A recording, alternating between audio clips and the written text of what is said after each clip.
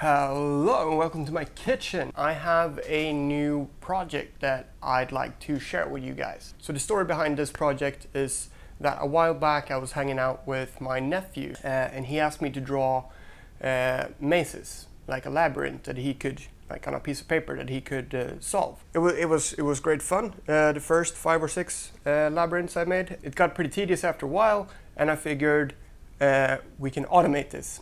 What's wrong with automate fun, right?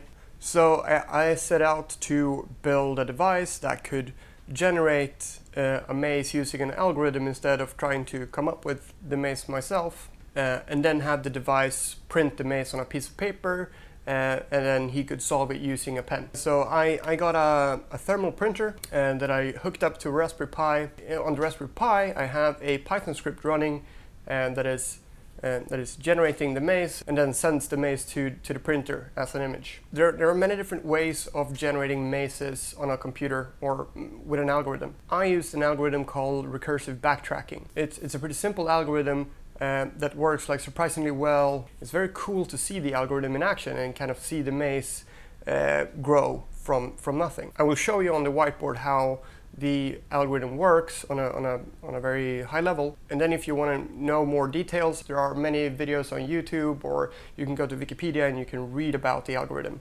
But I'll quickly show you how it works. We start off with a grid of cells, or a matrix of cells. We pick a starting cell. We take this one, top left. The algorithm will now pick a neighbor cell to the start cell at random. So a neighbor cell is an adjacent cell to any cell, but not a diagonal cell.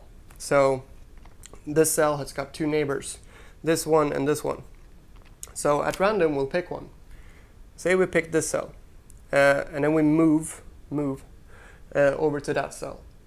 So from that cell we'll do the same thing. We'll find a neighbor that we haven't visited yet. So either this cell or that cell. Say we go down here. And on this cell, we'll do the same thing, so we can go here, here, or here. Say we continue down at random. And we come down here. We can go either here or here. Say we'll move to the left here. And the only way we can move from here is up.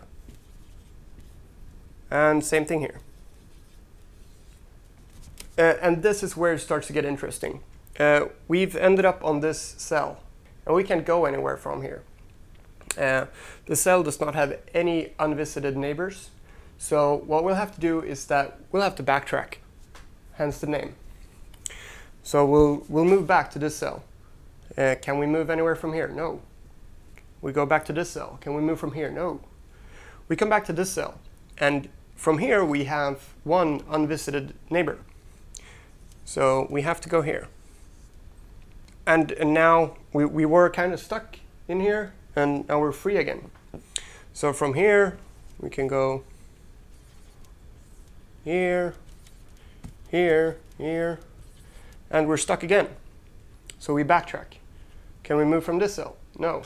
Can we move from this? Yes. Upwards.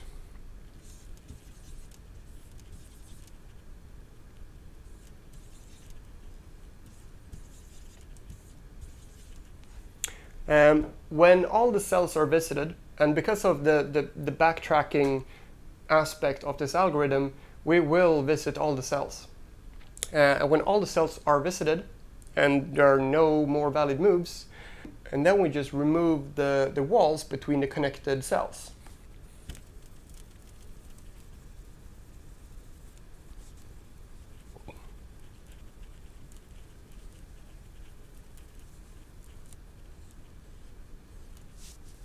And we have our maze.